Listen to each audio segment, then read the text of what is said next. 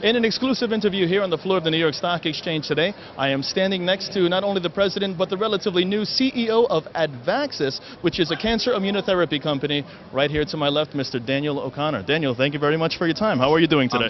Good, James. How are you? I'm doing great. Good. So I have to ask you, first of all, a little bit of the history of your company, Advaxis, as well as a little bit of history of yourself. I was told that you were just made the CEO about 4 weeks ago. Yeah, sure. So let me talk first about Advaxis. Advaxis is a biotech company developing immunotherapies to treat cancer. Why immunotherapies? Immunotherapies enable your body to re-engage and fight the cancer. So it's not chemotherapy, it's not radiation, it's your own immune system going back after the cancer. That type of therapy has been in development in cancer research for a while. It's just coming into the fore right now, and Advaxis is in pole position to take advantage of that. Why? What do we have? We have taken a bacteria, actually a woman who's a researcher who had a breast cancer survivor, and said there's got to be a better way to treat cancer other than, chemo, radiation. How can I do that? She took a bacteria and she genetically altered the bacteria so that she could genetically alter it so that the body, when it received the bacteria or had the bacteria, would see it as an overwhelming bacterial infection and then see what she associated with it also by genetic engineering, a cancer antigen. And we can pick any cancer antigen we want to associate with the bacteria, right? So, Jimmy, in essence, what we do is we give a patient an intravenous billions of bacteria, okay? The bacteria has been attenuated, which means that it can't cause harm, or its ability to cause harm to the patient is greatly diminished. But it's still recognized by the immune system as a bacteria, okay? Once it gets inside, the body says, hey, I've got an overwhelming bacterial infection, and it starts to fight it. But then when it sees the cancer antigen, it shifts. Okay, and it shifts and said, it looks at the tumor that the patient may have. Our lead construct, Advaxis HPV, or human papillomavirus, is our most advanced drug candidate. I'll talk about that in a second. But it shifts when it sees HPV, the cancer antigen, and goes after the tumor as if it were a bacterial infection. Okay, so that is the genius of what our scientific founder had come up with. Okay, so what have we done with that to date? Is it just in mouse models? Is it just in preclinical? No, it's been in clinical development. 3 years ago, we gave it to 110 women in India with very advanced cervical cancer. What did we say? Okay, we saw women who had tumors throughout their body, and not only in their cervix, but throughout their body. We saw in some of the women, the tumors were completely eliminated. In other words, 100% eliminated. In some of the women, we saw partial elimination of the tumor, so a significant reduction in the tumor. And in some of the women, we saw disease stabilization.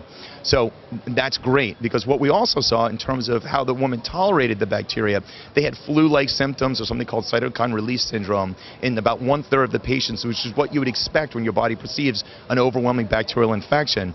But that was not considered a serious adverse event or a serious, event, if you will. So and especially when you compare that type of safety with what you see in chemo and radiation, it's a very favorable safety profile. And in fact, about 1/3 of the patients, those fever and chill-like symptoms resolved within about 72 hours, and the other patients, it was treated with anti-inflammatories. So what did we say when we saw that data? First, it was released out in ASCO in June, okay? And it's created a lot of interest in what the company is doing. What are we doing with it? First, we're moving the drug forward in clinical development. So we're taking Advaxis HPV and we're moving it forward in cervical cancer development through the process of drug development beyond what we've just done and finishing up with women in India with cervical cancer. Second, sorry Jim, do you want to, I know I'm rolling here, sorry about that.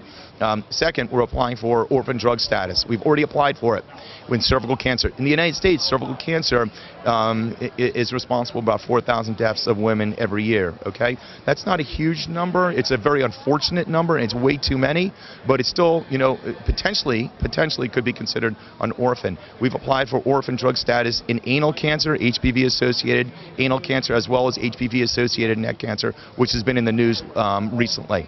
We received response back from the FDA on HPV-associated anal cancer, and they granted us orphan drug designation there. We're still awaiting for cervical cancer and head and neck cancer. So as I said, what we're doing is we're taking Advaxis HPV, we're moving it forward in our drug development. In parallel, we're looking to continue discussions we've had about licensing outside the United States. Why outside the United States? because HPV-associated diseases, cervical cancer, head and neck cancer, is extremely prevalent in countries like India, China, Central and South America. I have to ask you one quick question. Sure. You've already told me in terms of what your company does, a little bit of the history and the progress you're making towards the future. However, what are your future expectations in the long term for the company? So I'd like to see Advaxis become the immunotherapy company located in New Jersey. Okay? I want to see the company grow. I want to see Advaxis HPV be our first stop. Then I want to take our technology, our platform, and look at it in prostate cancer and in other cancer indications. That's the goal for the company. Mr. O'Connor, thank you very much for your time. Great. Thank you, James. Appreciate it.